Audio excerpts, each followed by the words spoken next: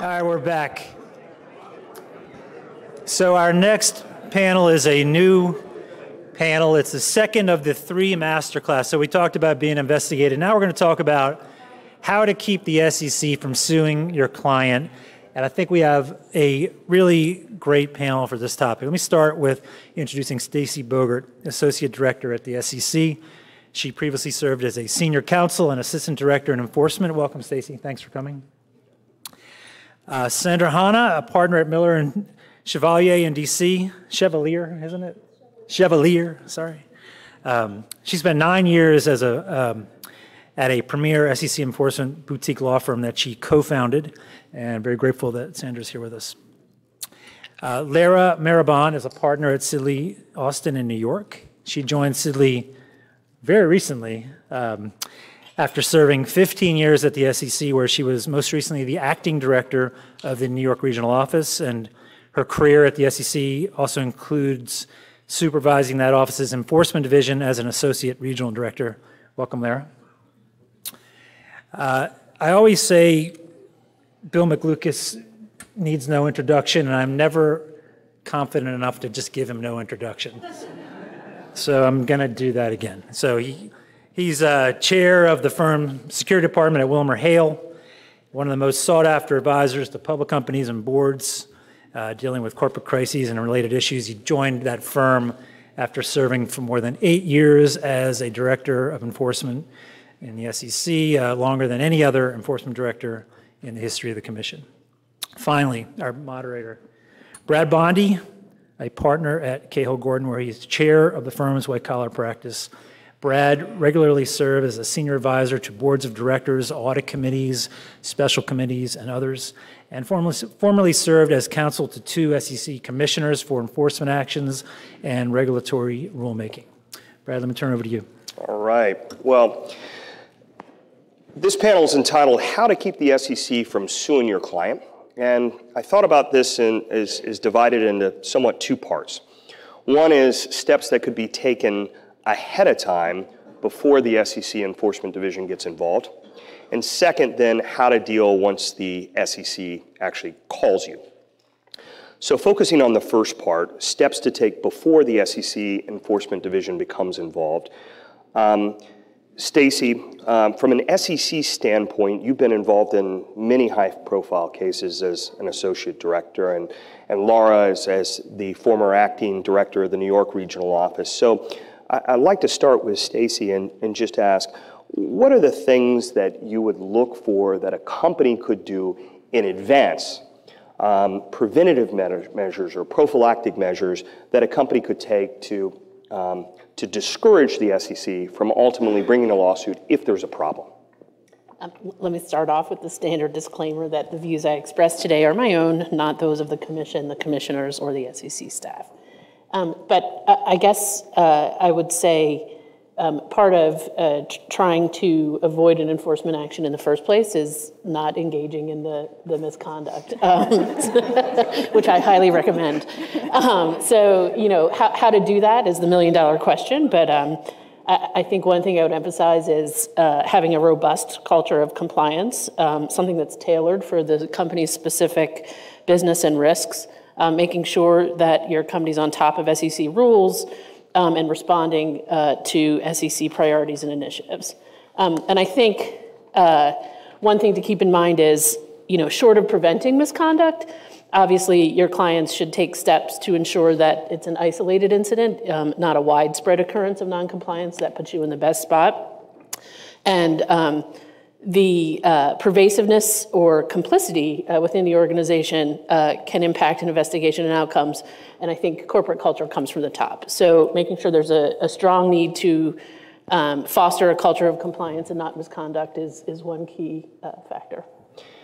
Lara, from both your time at the SEC as the acting director of the New York regional office and now in private practice, anything to add to that? Anything else that a company could do in advance, aside from not doing the conduct, that you'd recommend?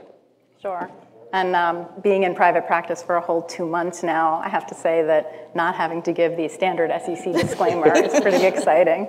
And also, I'm still suffering from occasionally referring to the SEC still as we. So if I do that, just, kick me. That doesn't help with clients, but that's just a tip.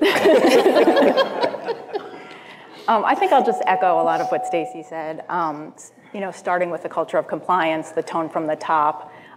We saw in the recent communications cases that just came out, the SEC relied a lot on the fact that senior officers and personnel were the ones who were texting and including texting their subordinates. So using that as sort of an extreme example, starting with that culture of compliance, starting from the top and imbuing the whole organization with that, I think is really important.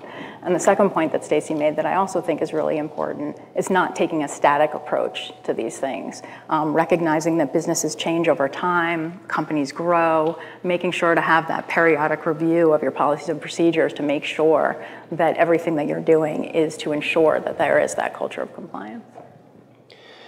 Now, Bill, from your standpoint, when you're hired and you realize there's a high likelihood of an SEC investigation around the corner, and you're hired by a company, what steps are you advising the company to take? What sort of actions are you doing ahead of that call from the SEC? Well, look, the process piece of being investigated is usually the thing that is everybody wants to resist early on. What are they doing? This is crazy. They have no jurisdiction. This is irrelevant. I'm going to call my congressman. I mean, you name it, it happens to all of us. So the first thing you do is manage the state of mind of the client to say, look, at the end of the day, whether there's anything here or there isn't is not the immediate priority. The immediate priority is we need to navigate the investigation, deal with the staff, and get you from here to the back end so we can make those arguments. But calling your congressman is not in the first 25 steps that is going to be constructive, and I would urge you not to do that. Sandra, what about you? Do you get on the line with the Congress, or do you tell them, Bill doesn't have the connections in Congress like I do?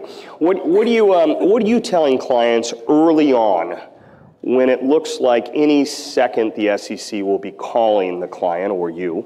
What are you telling them to do?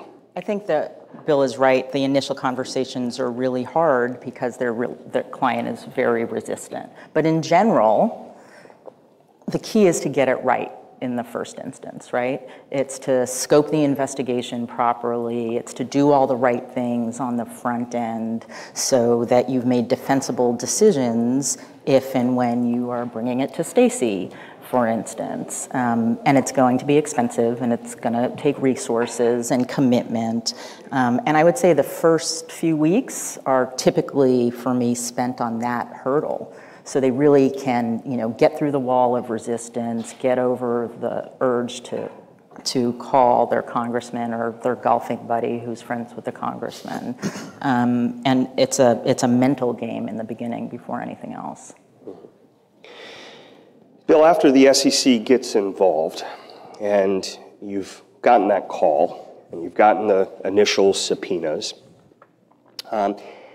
how are you running through the calculus with your client about cooperation versus aggressive advocacy? And does cooperation mean anything these days for a company under investigation? Well, the first part of the question, which is cooperation versus aggressive advocacy, in the process itself, in responding to the investigation, aggressive advocacy, depending upon how one defines that, is not a constructive answer to where you're going to be at the end of the process. I mean, we can discuss the timetable for the request, the relevance of certain documents, the scope of the document demand, but engaging in a process where the SEC's immediate impression, which will carry through the rest of the investigation, not going to cooperate, to hell with you, you have no jurisdiction here, my client has done nothing wrong, and we're going to battle you at every turn, that's a losing strategy in terms of the process, because whether at the end of the day there's any substance to the concerns about whether someone violated the securities laws, the process itself will destroy the client. It's expensive. You lose whatever perspective, goodwill, and equity you get on the back end if there is an issue. And it's simply, it makes the client feel good for about 5 minutes. Mm-hmm. And then the client realizes in a subpoena enforcement action, now it's public. Now my name's in the paper. They've put all this stuff in here about I might have done this, I didn't do anything wrong, what the hell's going on? So the wisest strategy is basically to, you don't, everyone uses the term cooperation. It's a subpoena. It's not an invitation to a party. So the wisest approach is manage the process, preserve your own credibility while you're doing it, because you're going to need it on the back end. And one of the reasons clients hire most of the people in this room is your credibility.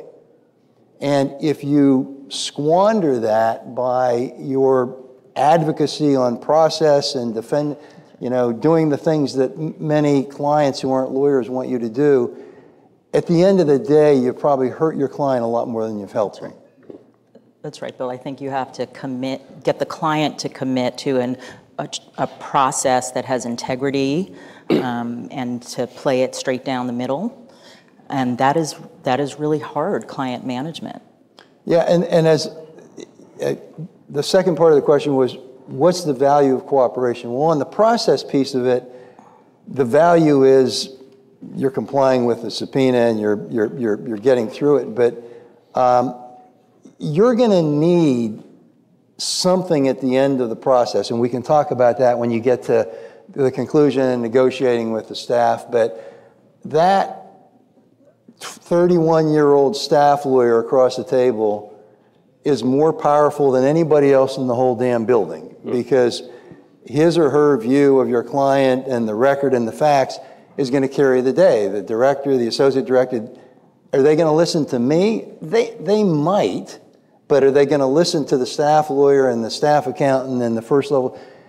And so if I've, in a sense, fought with, poisoned, ruined that relationship, when you get to the issue of what's the consequence of all this if there is a violation or a problem, I may have eroded my ability to negotiate or to argue or to get some concessions because I've alienated probably the most important person in the process, which is that person that's doing the day-to-day work and knows the record.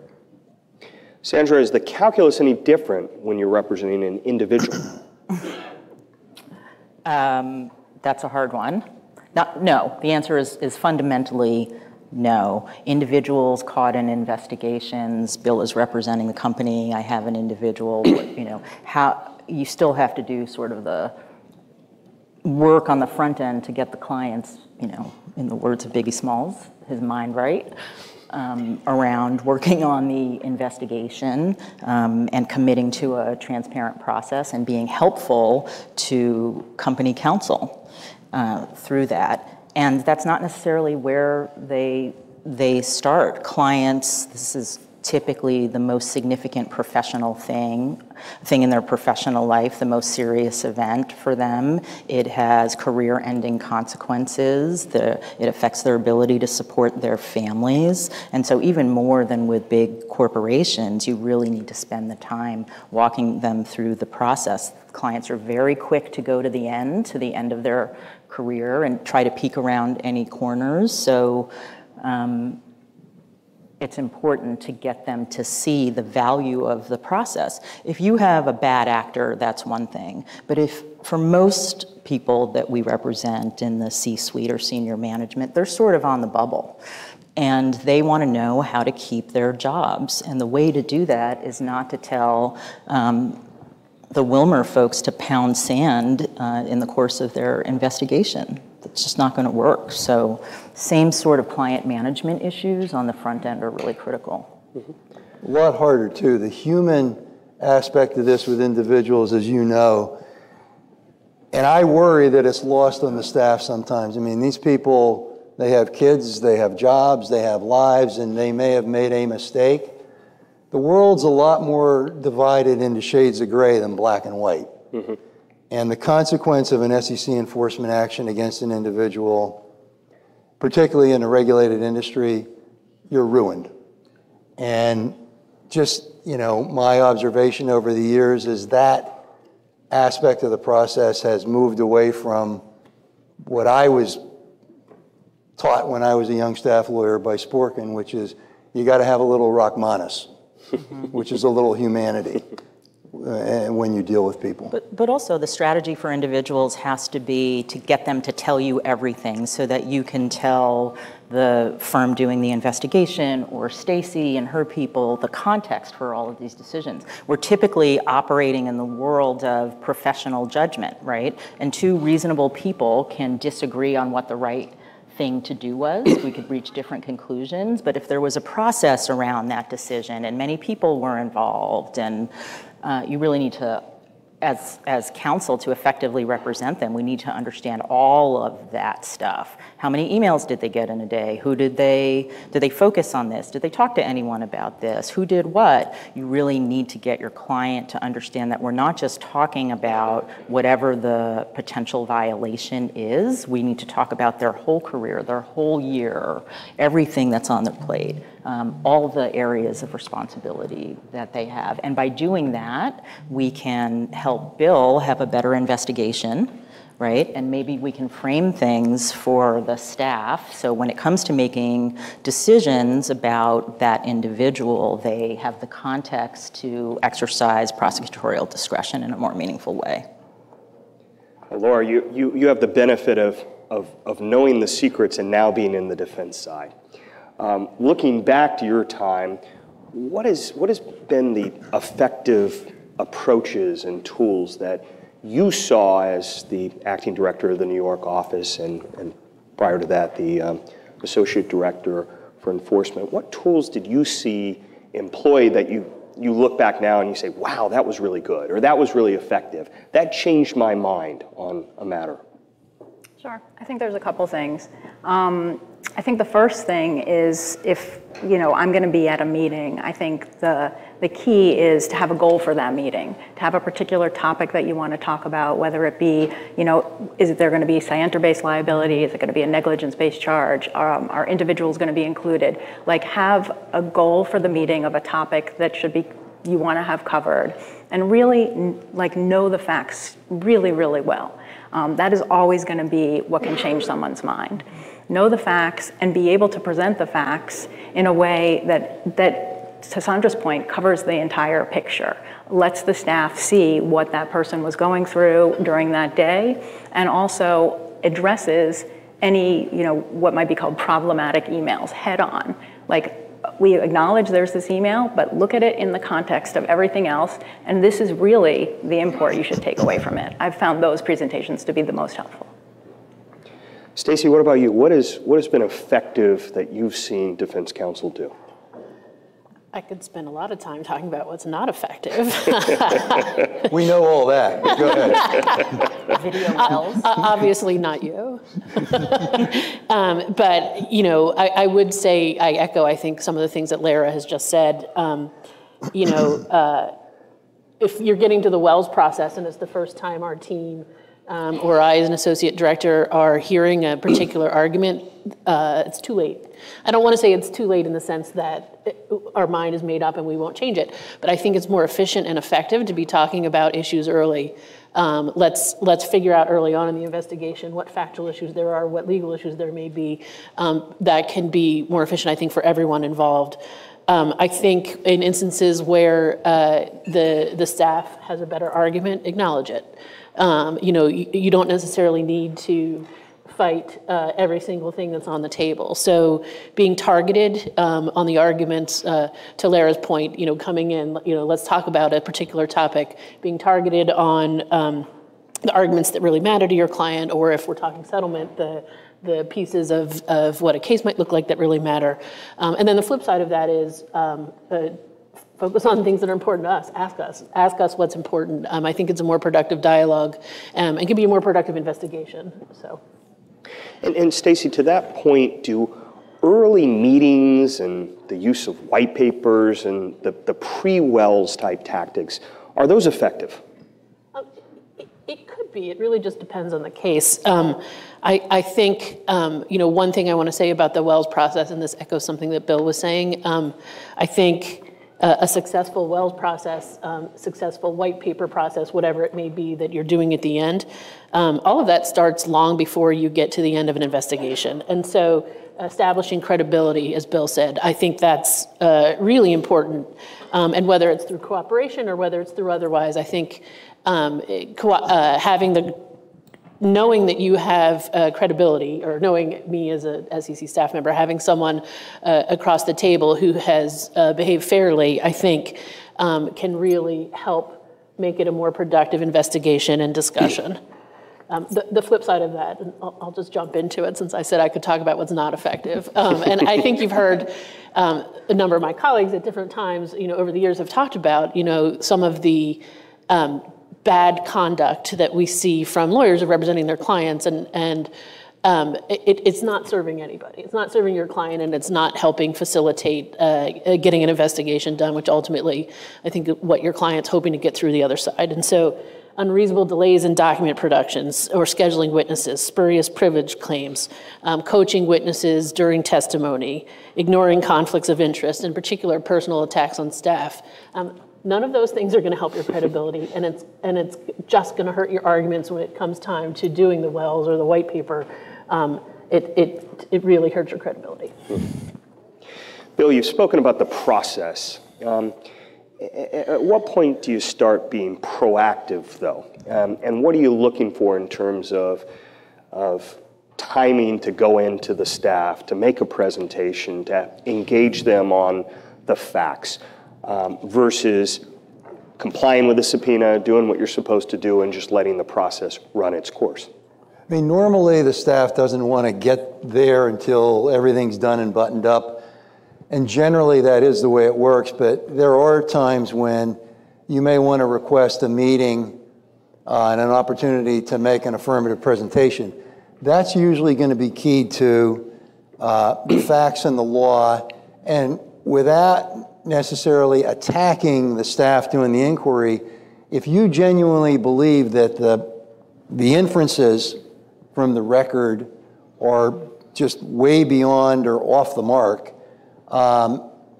it's a reasonable thing to try to do and get the right people in the room.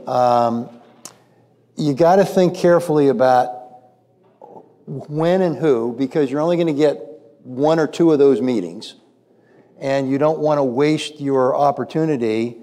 And then at the end of it, you're going to say, well, we want to come in and we want to have a conversation with the associate director to put forward our presentation on why we don't think there's a violation over here. To your point, I think when you have a problem, conceding, look, we recognize there are some issues over here. You don't have to confess guilt, but you have to basically, it increases your credibility to say, we understand there are fair issues to talk about over here, but on these issues, let me articulate to you why I think you're just mistaken. I mean, the timing on that is critical. Normally, you're going to wait until the inquiry is, close to being done, and then you're going to ask for an opportunity to be heard. I actually think that those submissions and white papers can be really helpful. But it's a question of picking the right time to do it and not foreclosing the ability when you really need it to go in and have a meeting with the senior most supervisor on the case. Sandra, You've tried cases against the SEC and the U.S. Attorney's Office. At what point do you think you signal to the staff that you're willing to litigate, that you're willing to push it? Is that effective, or should you just keep your powder dry and see what ultimately happens there? The answer to that has changed over time, right? It used to be that no one ever litigated, no companies ever litigated. Now we see a handful of cases there, which frankly still surprise me given the collateral consequences. So I guess reasonable people can disagree on the effectiveness of that for a company. The staff is willing to litigate. I think you'll hear from the panel this afternoon that they often do so and often win, and they're not scared to, and they're just not scared to anymore. It's a different calculus for individuals now. I don't think that you should make idle threats. I think you need to be credible and be an honest broker of things, and if that is where your individual client is going to end up, then I would be upfront about it all along, including the factors that will contribute to a litigated outcome instead of a settled resolution, like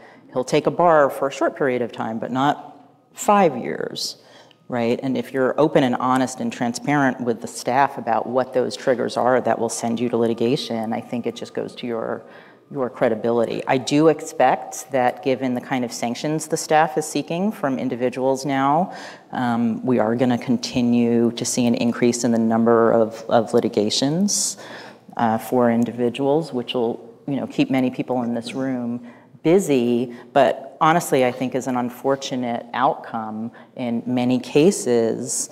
That is only the result of individuals feeling like they have to fight for their lives because they couldn't reach a reasonable settled resolution. We're seeing cases, I think, come in the pipeline now that we can all agree would have been settled 5 years ago, but are now being litigated. And it's difficult to advise clients on what their likely outcomes will be when we don't have, years of precedent for those individual cases. It's a bit of a different world now and a difficult time for individuals.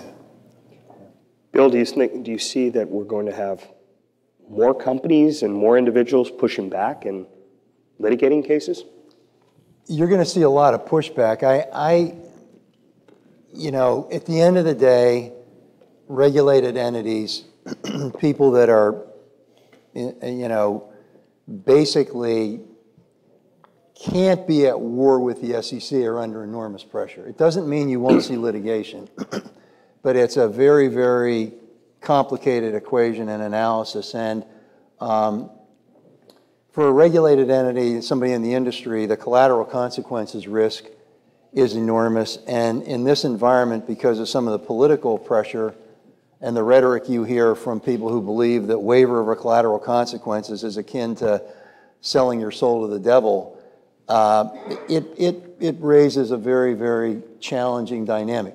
Public companies a little different, but I would think we're going to see the same mix of litigation going forward, and much of the pushback is going to be on relief and on the demand that I think has escalated over the years, that we need big numbers, we need, and at some point the SEC is going to get into litigation and ask for penalties, and there's going to be a requirement that you demonstrate the predicate under the statute for that dollar amount.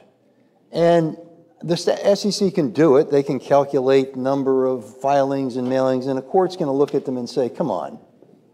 And I think that's going to be the tension. Whether that will inhibit the agency, though, because that's not the sort of thought process that the commission goes through when they think about, boy, this is really bad conduct. Let's go get half $500 million. Mm-hmm. And if they don't want to settle it, we'll litigate it. And that's part of the dynamic right now that I see as affecting the pushback on penalties. And there will be cases where people say, the hell with it, let's litigate, because we're not going to pay X amount of money for this mistake. Mm-hmm. Stacy, when companies are across the table from you and negotiating for cooperation credit, what do you look for? And many of us in the room sometimes question whether the so-called Seaboard report is still alive and well, or is there something else that is necessary to get that cooperation credit when it ultimately comes to negotiating a settlement? So cooperation is live and well, and I think Lara was actually planning to talk about some of the more recent cases, but you'll see it frequently in the settled orders we put out, and we often describe what companies are doing. Self-reporting, cooperation, and remediation are the three key components of what we're looking for.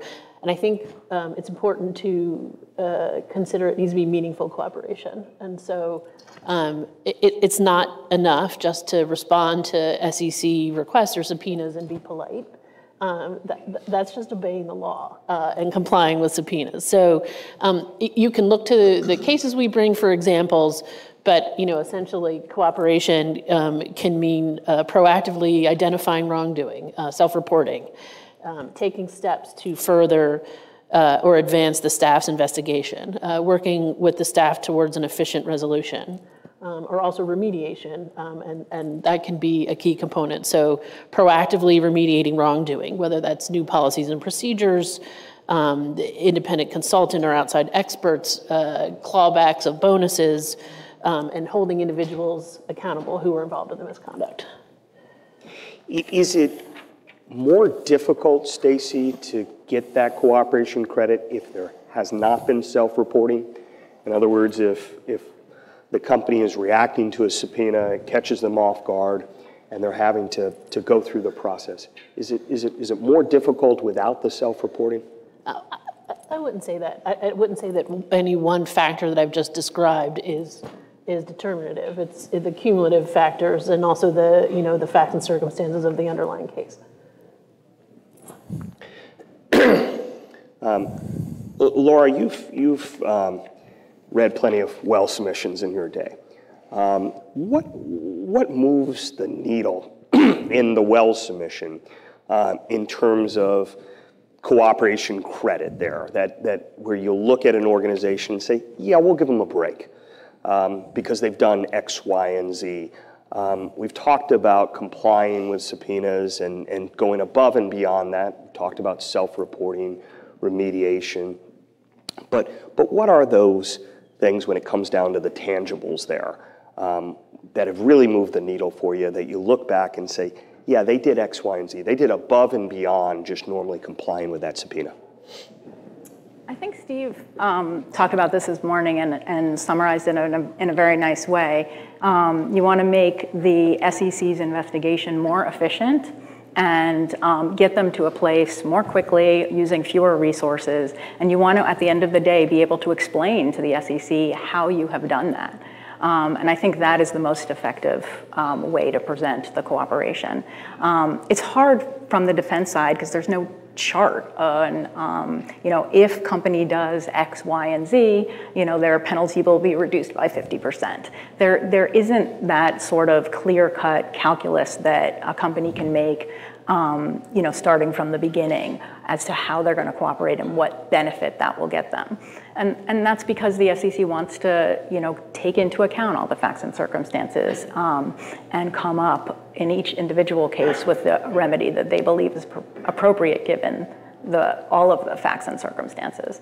And so I think, it's a difficult calculus to make from the outside and from the beginning, but at the end of the day, you want to be in a place where you can say, listen, this is what we have done for you, and you would not have been here but for our cooperation. And Lara, when you're advising clients now, what cases are you pointing to say, see, that's an example of the benefit of cooperation? I mean, Mark mentioned the Kronos case this morning. There are a number of cases recently. There's the Headspin case, the CHS case, where there was no penalty imposed. There are an equal number of cases where there was a penalty imposed. And so I think it's going to be so fact-specific in terms of the type of cooperation a particular investigation needs in order to be able to say to the SEC, this is what we have done. Bill, you've been doing this for longer than all of us combined. Thank you. What has changed in your practice when it comes to cooperation that you're doing differently now than you were doing, say, 10 years ago or 20 years ago?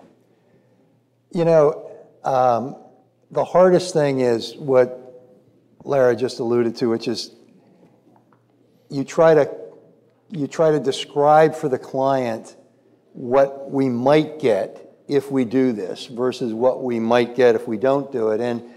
And I've heard people on the staff say, well, you got half credit for cooperation. Half of what?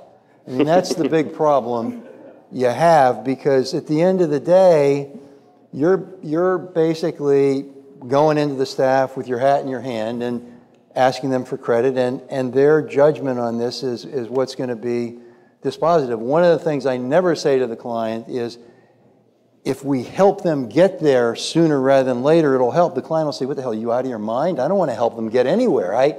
But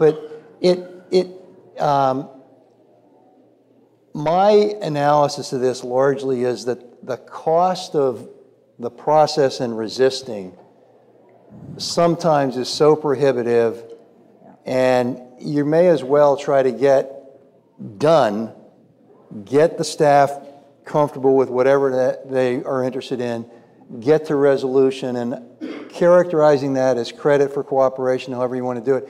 It probably benefits the company because the drag, the PR, the damage internally, the speculation among employees, you have individuals, and the enormous disruption of life in a corporate entity when people are thinking, I may lose my job, my license to be an accountant. Let's get through this as quickly as we can.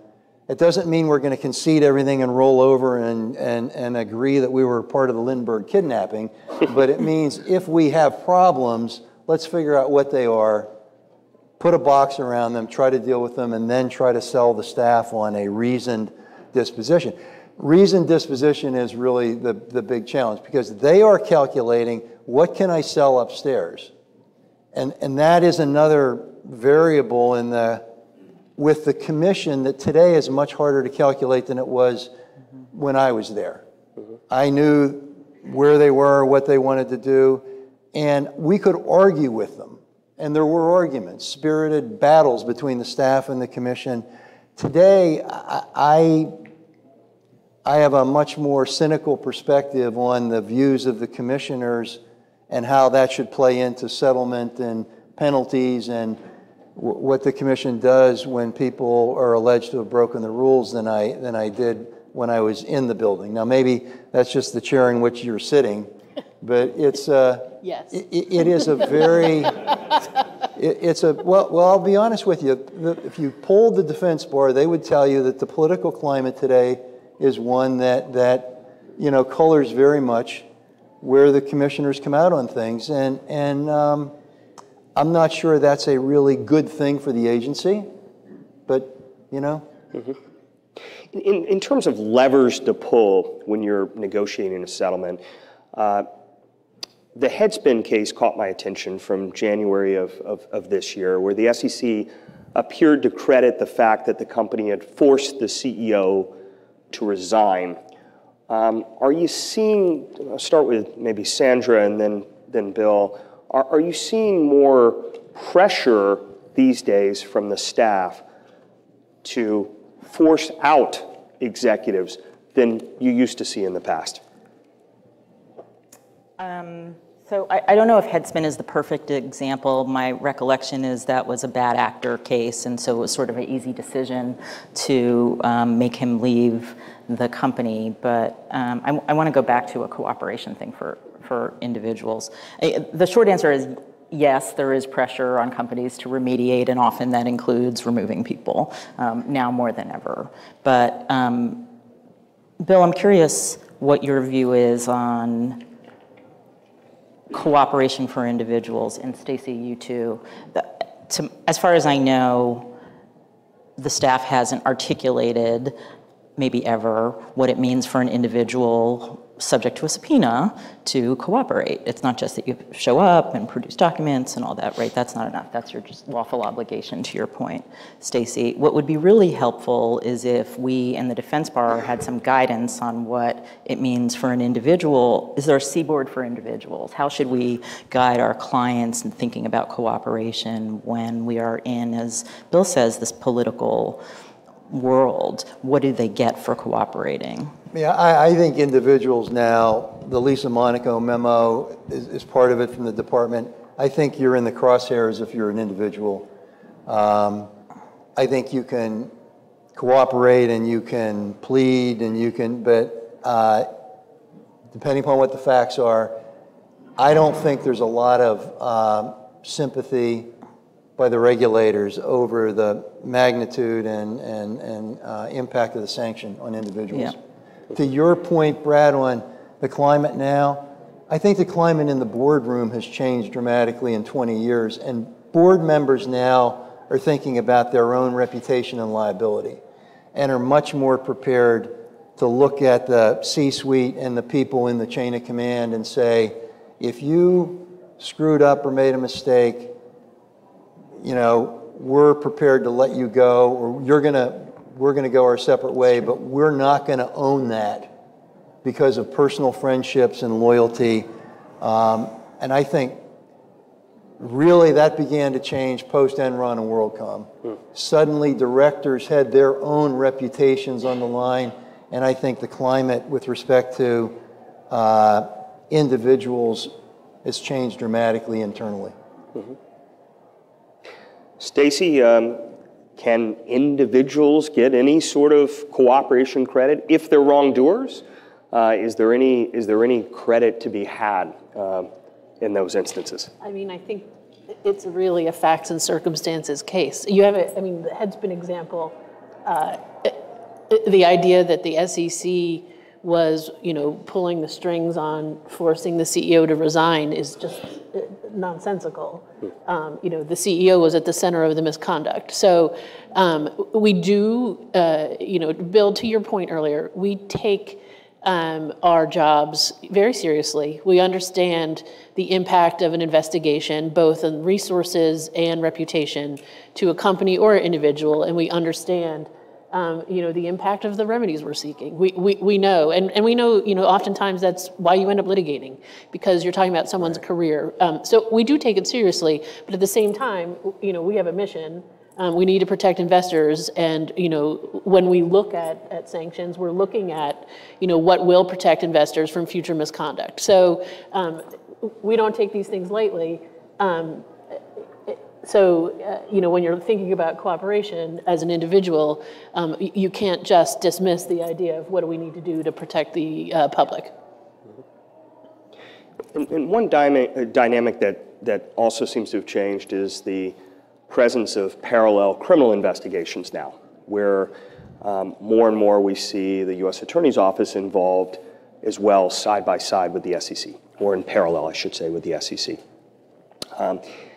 Sandra, how does that change the calculus when you're talking about individuals? You represented a number of individuals, high-ranking in companies.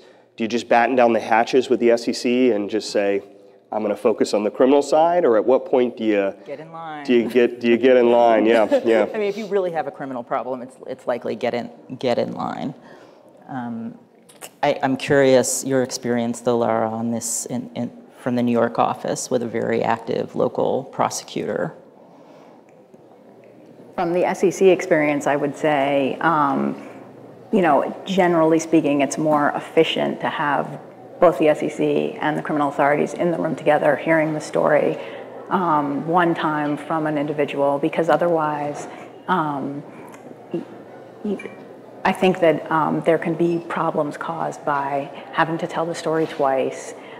Sure. But, I'm not sure how my views on that might change, speaking from the other side. We'll see. Bill, in the last closing minutes, we're all interested to know the secrets of your trade. What is it have you found when you're negotiating with the staff that you say, this is what I do different than everyone else, and this is why I'm more effective than anyone else?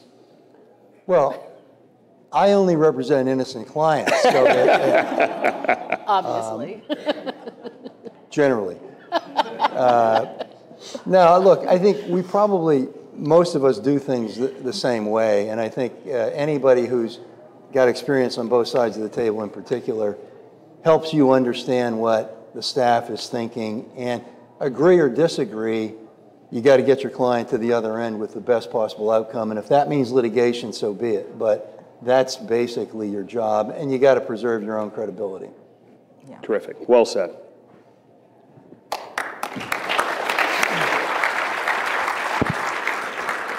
That was excellent and really, really interesting. I appreciate that very much. Great job moderating, Brad.